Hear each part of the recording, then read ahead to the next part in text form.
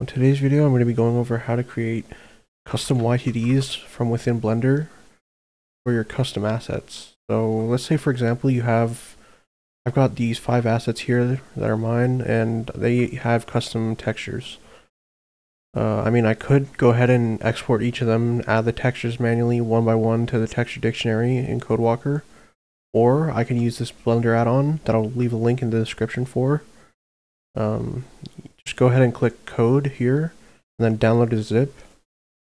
Then just go to edit preferences and then add it. And in the preferences window of the add-on, there should be like at the bottom here. If you haven't already installed it before, you'll need to install the dependencies. I think you just click it and then it'll show a progress bar, and then just wait for it to be done. Then once that's done, you can go ahead and we're just going to select all of our assets that we want for the texture dictionary. Then if we open up the toolbar and go to the texture dictionary tools, I'm just going to delete this one I made previously. You'll be greeted with this, so just click create folder from selected objects like this, and here it'll show the meshes that there's 5 meshes selected, and we can just go ahead and double click this and rename it. So I'm just going to name it something like this.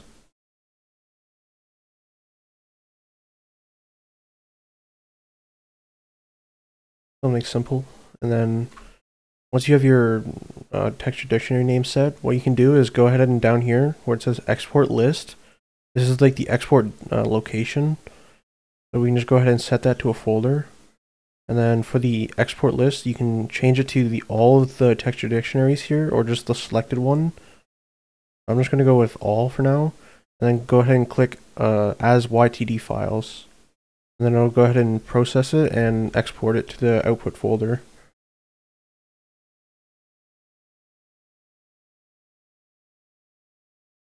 So here you can see that it's created the YTD in basically seconds. And if we go ahead and open up CodeWalker, you can go ahead and add this. Then if we go back into Blender, we're just going to turn all these into drawables real quick. In Solums, I'm going to go here. Oh, oops.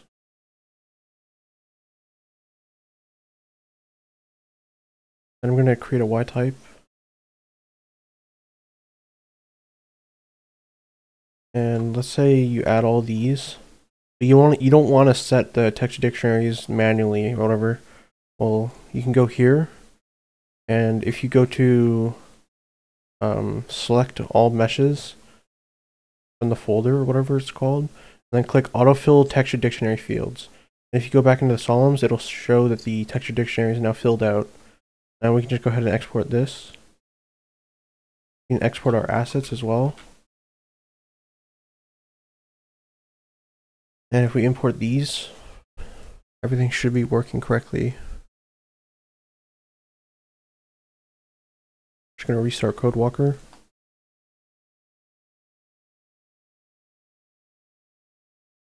If we view the model, the thing should have textures. As you can see here, yeah, all these have textures correctly. And they're not embedded, meaning the file size is much smaller. So yeah, that's pretty much it. I mean, there's other options here. You can experiment with them. They're not as useful in my opinion, but this here is going to speed up your, I guess, workflow. So yeah.